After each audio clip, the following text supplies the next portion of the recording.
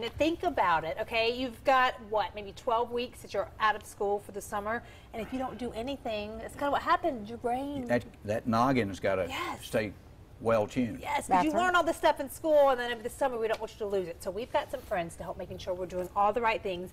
Miss Kate Kraft, she's the site director in Spartanburg for Sylvan Learning Center, and then Allison Haig right here in Greenville. Great to have you you. back. We're so glad to be here. You provide a wonderful service. You helped my youngest child. Thank you. Yes, Thank you. Well, we hope we helped him with the brain drain, because it is a known fact that over the summertime, kids lose about 2.5 months worth of learning. Really? That would take them all the way back to March.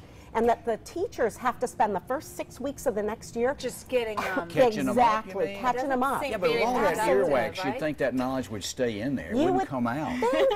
But think about yourself. You know, there are things that you've forgotten over time as well, right? Yes, something you thought you would never forget. Exactly.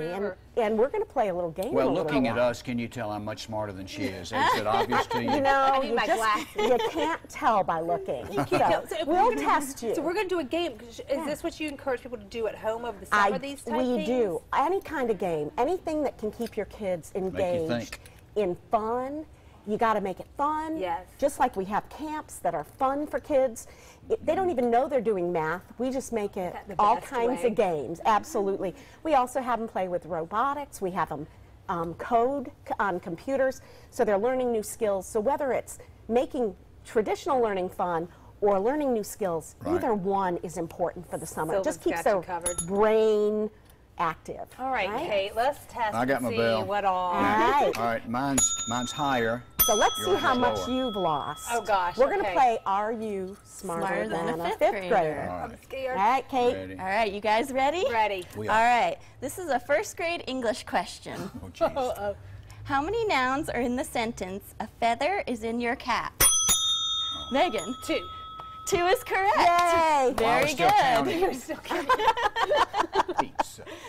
That's the only one I'm going to get, first grade. Kind of like playing I Don't Know Jack. Yeah, right. Now you see how. See, we play a little tricky game. That's a good game. Go ahead. This is a grade 2 spelling question.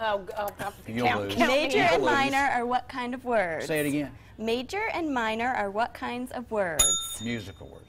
Musical words. Yeah, they just that is the correct answer. But that isn't the answer we were looking for. So you got some choices. Are you ready? Oh, I'm sorry. And now you don't get to go. I'm bell happy. I hit it too soon. Antonyms, synonyms, homonyms, or onomatopoeia? Say that again. Not onomatopoeia. Antonyms, synonyms, homonyms, or onomatopoeia? Homonyms. I have no idea. What the heck is I had hominy this morning for grits. hominy grits is not a homonym. Major and minor. Major and minor. Yeah. Well, So they're opposite, right? So what would that be? Yeah. The Antonyms. That's right. Antonyms, You right? should have said that in relationship. Oh, now you're blaming her because they're the dummies. All right.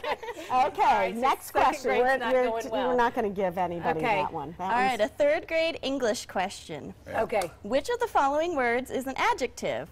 Run, color, beautiful, or boy? Beautiful. Ooh, I don't know. They rang in at the same time. I think that's a tie. Okay. That's a tie. Okay. You got it right. Now we're going to get to the harder questions. Oh, good, because these for have you been so guys. easy so Okay. far. What was the Good. answer? Beautiful? Adjective. Yeah. It was. You got what I it. It was thought. beautiful. Beautiful, yep. Beautimus. Okay.